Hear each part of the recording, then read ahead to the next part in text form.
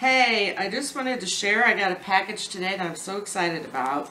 It came from a friend of mine I had in St. Louis when we were little.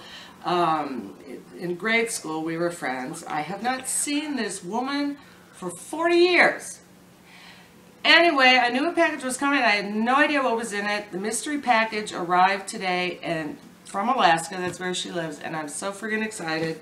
I'm going to share with you what was in it. So, when I opened it, have a look-see, it was so pretty in a little box. I'm like, what is it? It was wrapped in this. I already opened it once.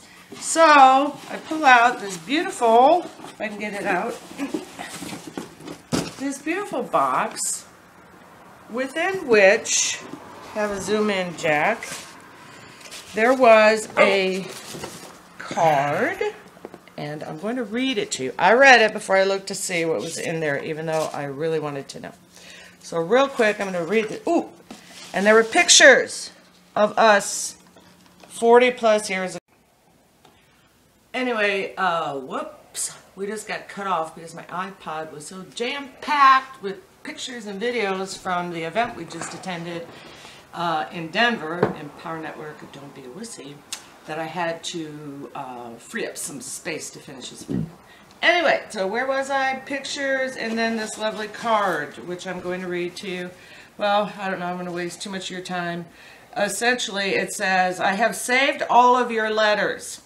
I read them all again and put them in chronological order for you. They are endearing and hard to part with, but I'm very happy to send them back to their original scribe.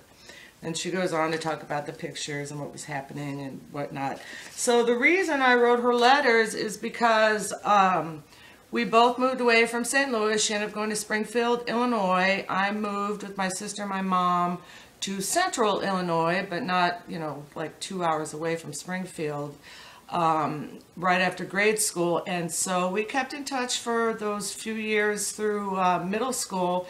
And I have not seen her since. And of course, you know, we lost touch, but thanks to the beauty of Facebook, which is so beautiful for people our age, because, you know, we have a whole history of people we've known. Like I said, it's been 40 years. And I found her on Facebook, and thus I received this package.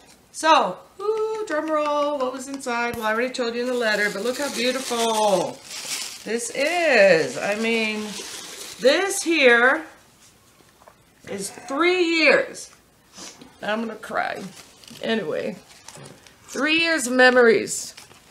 Starting from, let's see, 1972, when I was still living in St. Louis. She moved first.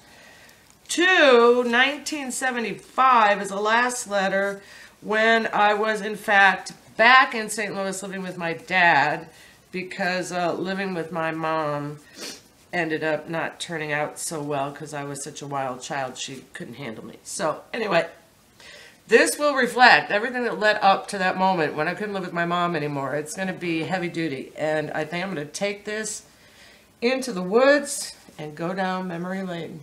Beautiful. Thank you, Molly. Cut.